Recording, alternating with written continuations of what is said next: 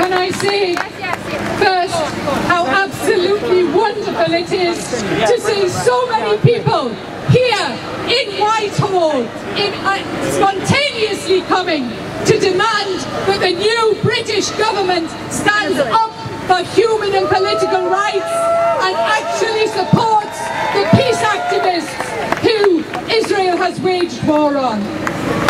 In the middle of the night, at 2 o'clock, Israeli commandos, supported by Israeli warships and drones, which had been surrounding the flotilla of 6 boats, commandos were lowered by helicopter onto the main Turkish ship Marid Marmara and attacked the unarmed peace activists who bravely took on this mission. Why did they take on this mission? Because governments around the world repeatedly do absolutely nothing when Israel commits war crimes against the Palestinian people. We have had enough, and those brave peace activists, including about 40 British subjects and people resident here in Britain, who have taken on the task of delivering much needed aid, both reconstruction materials, education materials and medical aid to Gaza. They took this on because our government, the US government, the European Union have been complicit in the illegal siege on Gaza for 4 years.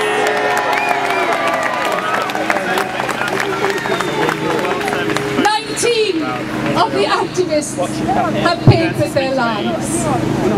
These people, we don't know who they are yet. We hope that our friends, Sarah Colborne, Kevin Ovenden, Ismail Patel and Nikki Henchmarsh, to name the ones I know personally, we hope they're safe. But we want all of them to be safe, all of the hundreds. And of course, there are dozens who are injured as well. We have to demand that our government takes immediate action. And it's no good just deploring what Israel has done. Thank you, William, for that small piece of news.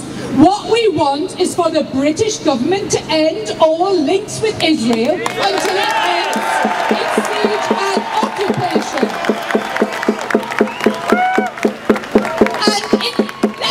And see what the Liberal Democrats do. Before this coalition, some of them were quite good at making speeches in support of the Palestinians. Let's demand that Nick Clegg comes out and absolutely calls on Cameron to end all relations with Israel.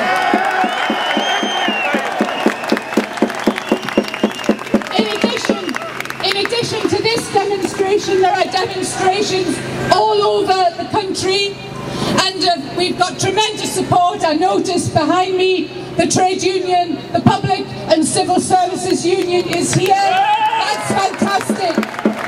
We know that the Unite Union, which is meeting in Manchester today, has issued a very strong statement in support of the convoy and against the Israeli government. We applaud the Unite Union.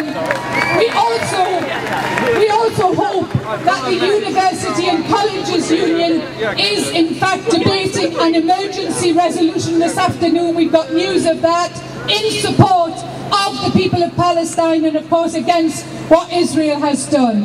But what we have to do, as well as the march on the Israeli embassy, and those protests are going on around the world as we speak at embassies across Europe and America.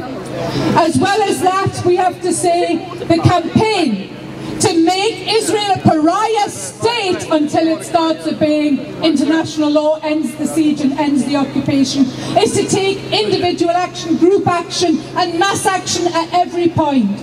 Boycott Israeli goods, boycott Israeli artists, boycott Israeli sports people, and let's say to the people of Israel, if you believe in human rights and equality for all, then make government stop its illegal occupation and its illegal siege on Gaza. We